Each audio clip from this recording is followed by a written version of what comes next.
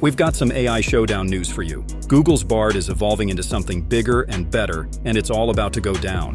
Last year, Google hurriedly dropped Bard to challenge OpenAI's ChatGPT. Fast forward to now, and we're in for a wild ride. Google's changing the game again, renaming Bard to Gemini. But why? Well, our Android app guru Dylan Roussel spilled the beans with an exclusive changelog. Big things are happening. So why the name change? Google's on a mission, folks. They want to give everyone a front row seat to the AI. The changelog says, every Gemini user across our supported countries and languages has access to Google's best family of AI models. That's right, Gemini is the new cool kid on the AI block. But that's not all, my friends. Gemini app hitting the scene. Available on Android and iOS, this app is like the VIP pass to the AI party, initially dropping in the US and soon after, spreading its linguistic wings globally. English, Japanese, Korean, Gemini speaking the language of the world. You know Google's serious when they're giving Bard a whole new wardrobe and calling it Gemini.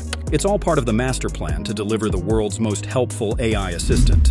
Move over, ChatGPT. There's a new AI sheriff in town. You thought the show was over? Nope. Google's got a superhero duo, Gemini Advanced and the Ultra 1.0 model.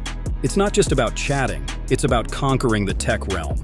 Google says, Gemini Advanced is far more capable at highly complex tasks like coding, logical reasoning, following nuanced instructions, and creative collaboration. And here's the kicker, it's not all free. Just like GPT-4, you've got to pay to play. Gemini Advanced, powered by Ultra 1.0, is taking things to the next level, and it comes with a shiny paywall. How much will it cost? The suspense is killing us. We're waiting on the official word from Google. Until then, keep those AI dreams alive, tech fam.